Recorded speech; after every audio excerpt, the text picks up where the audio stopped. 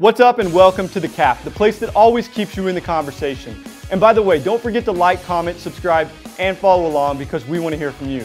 Today, we're going to learn how to rock, check in on the Splash Brothers, and who's going to take a bite out of Sawgrass. All that and more, it's time to get capped. Let's go!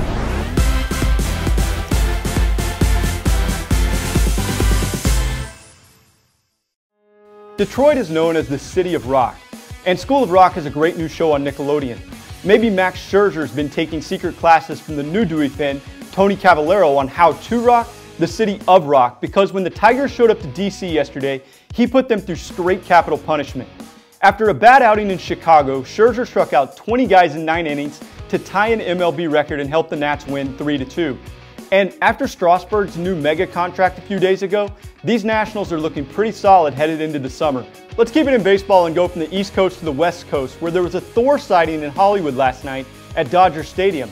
But instead of a hammer, the power was coming from a bat. Noah Syndergaard hit 2 home runs and was the winning pitcher to help the Mets beat the Dodgers 4-3. On to basketball to check on the Splash Brothers, who combined for 62 points last night to help the Warriors beat the Blazers at Oracle and move into the Western Conference Finals. But congrats to Portland and Terry Stotts on a great season. In Toronto, the Dinosaurs were roaring last night at the Air Canada Centre, where DeMar DeRozan had 34 points, Kyle Lowry stepped it up and had a big fourth quarter, and Bismack Biyombo, well, he had a huge game too.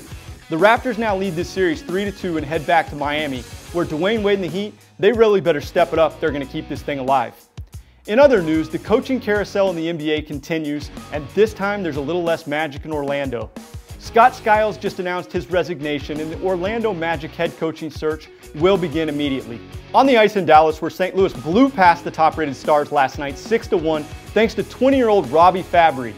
Now they move on to the Western Conference Finals, and the St. Louis Blues, well, they've never won the Stanley Cup, so maybe this is their year.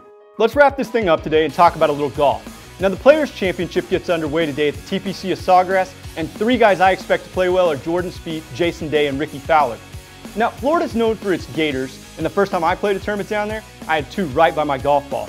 But it's not a gator that I have my eye on this week. No, it's a Jayhawk. Gary Woodland is my dark horse. I expect this guy to win a big tournament soon, and this could be the one. If he hits in the fairway, I think he could take a big bite out of Sawgrass. That's it for us today. I'm Brook Lander, and you've just been capped.